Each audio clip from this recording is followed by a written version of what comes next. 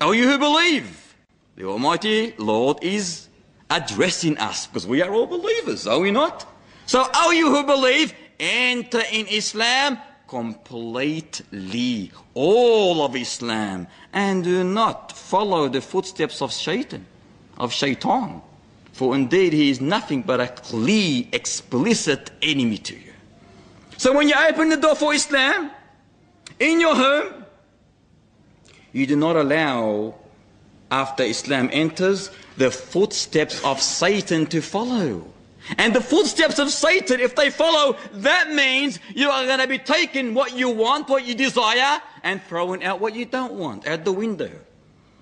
So you make sure when you enter Islam, in your home, close the door and prevent that devil, that shaitan, Satan, the accursed, from following that Islam. And enter Islam with full embracement. This is Islam.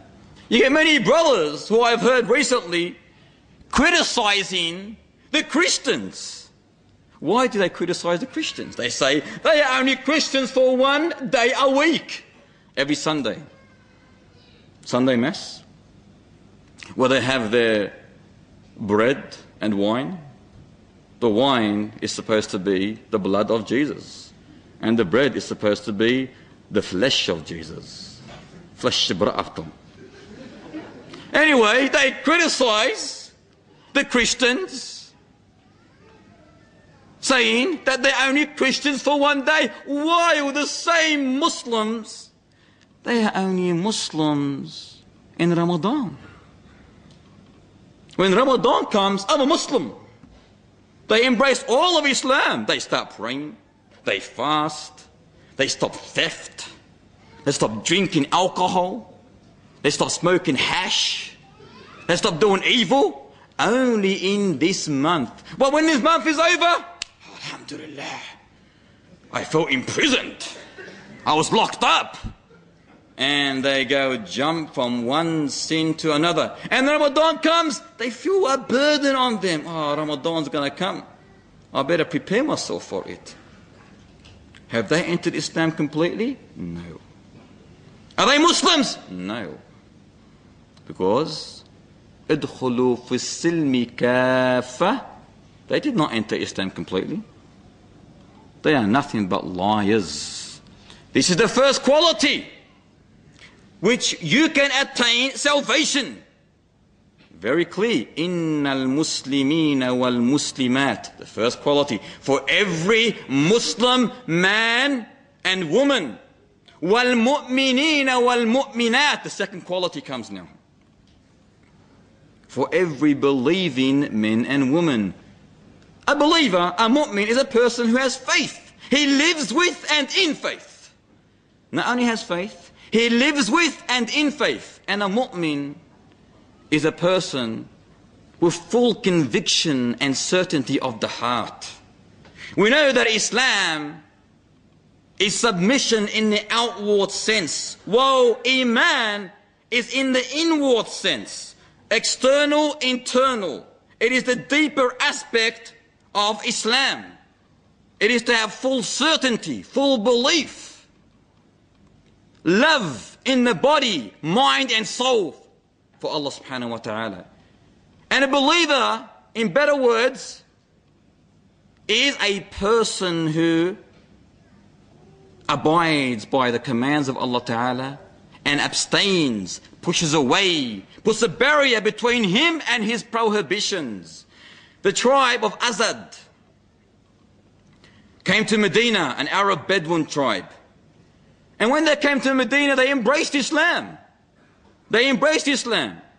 After embracing Islam, they requested from Muhammad sallallahu alayhi wasallam charity, money, claiming that they were true believers, as the believers that fought alongside and suffered alongside Muhammad sallallahu alayhi wasallam.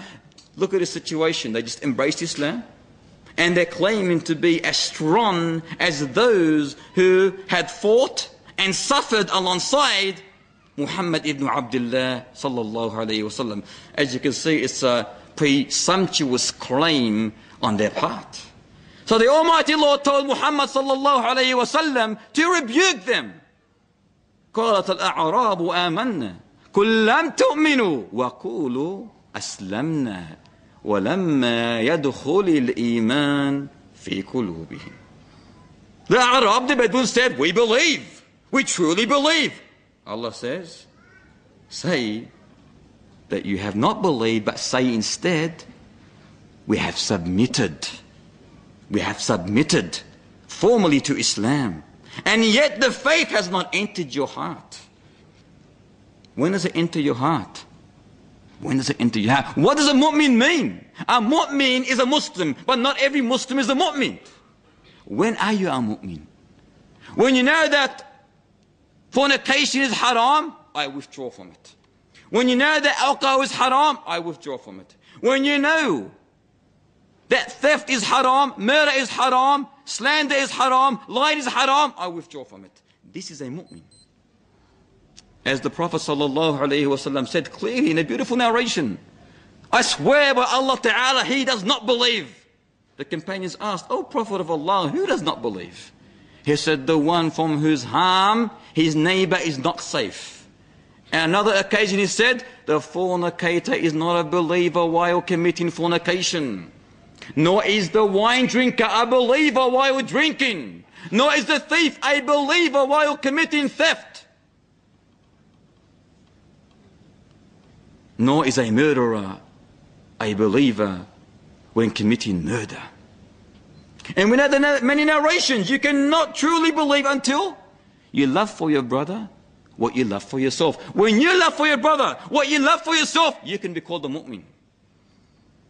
So if you're hungry at home, and your neighbor who's a Muslim brother of yours or sister is hungry and you've eaten with your big belly, after you've had your big meal, and you know your next door neighbor is hungry, or your Muslim brother or sister is hungry, and you don't aid that person while you're able to aid him, you are not a mu'min.